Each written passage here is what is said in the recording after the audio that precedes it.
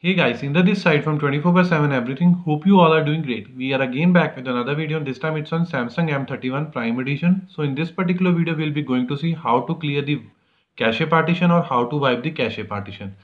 So before we jump into that particular demonstration part, let's discuss why we have to do this part. So let's say you have been using your phone from last 7 to 10 days. So during that particular time you might have downloaded few apps, you might have already uninstalled few apps and so on. So during that particular process few junk files has been created which have been kept into the cache partition or some system related folders. So using this particular video you can clear or delete those, and this will not be making any changes to your data, be it your audio, video or images and so on, neither on anything related to SD card and so on. It will just be deleting the contents related to cache partition, and this is really a beneficial. Once you will done this and make it a habit, like doing this after every 7 to 10 days, you will surely see that your phone is running smoother, your battery metrics or statistics are also refreshed properly and so on. So let's begin with that. So for that, firstly you have to power off your phone. Just press on power button and click on power button or power option. Afterward, just wait for 4 to 5 seconds so that all the components behind this particular phone after this power shutdown option will be properly shut down.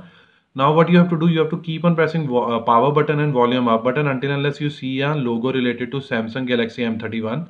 So once it will appear, just release these fingers and just wait till the time you will be booted to the stock recovery mode. So we have been successfully booted to the stock recovery mode. Here text is little bit like small, so you have to bear with me. So to select between these options, you have to use volume rocker button. To afterward to perform the action or to select, you have to tap on power button. So let's say we have to move to sixth option from the top, that is wipe cache partition. So I'm just moving using volume down button. So afterward I'm on my like option which I have to choose. I have to just press on power button, and afterward it will prompt me like wipe cache, this cannot be undone. For sure, again yes, and press on power button, and this will show you a prompt like cache wipe complete and so on. Now you are good to go with the reboot system. Just tap on reboot system now and restart your phone.